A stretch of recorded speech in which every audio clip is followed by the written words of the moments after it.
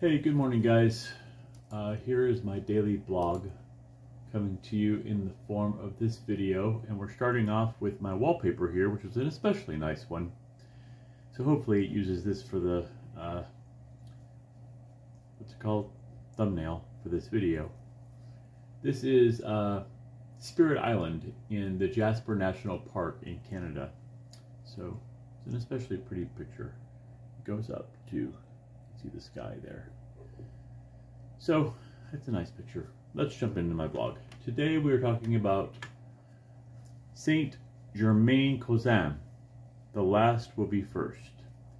There's a picture of her, but I think that this is probably a nice rendition because according to what we're going to read, she was not an attractive person. And she looks like an ordinary and kind of pretty girl here, but she apparently was not.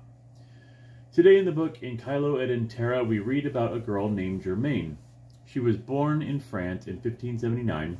Oh, sorry, we're slightly off center here. There we go.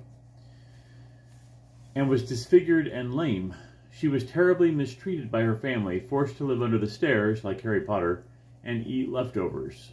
She found solace in her sheep, which she herded and cared for. Little children would talk to her and liked her since she was simple and obviously loved God. She spent hours praying while watching her sheep, and this is especially the part that made me, kind of broke my heart, entrusting them to his care. So she would ask God to take care of her sheep. She died when she was only 22, and many miracles were a result of her intercession. You can read more about her here if you click on that link. It is not the Franciscan site, so we don't have anything to listen to.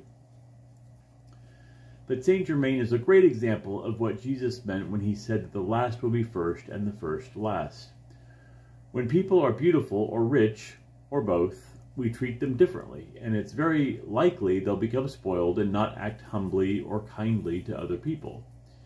However, when people are poor or ugly, or both, people treat them badly, and their only recourse is often in prayer.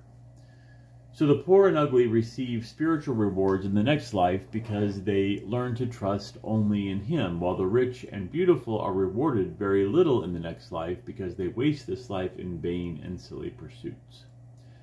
The good news is even the rich and beautiful can choose to be humble and kind if they realize that their eternal destination and reward depend on how they act in this life. God, thanks for the example of this poor girl who showed us how to trust in you despite our shortcomings. Saint Germaine, pray for us. And you guys have a great day.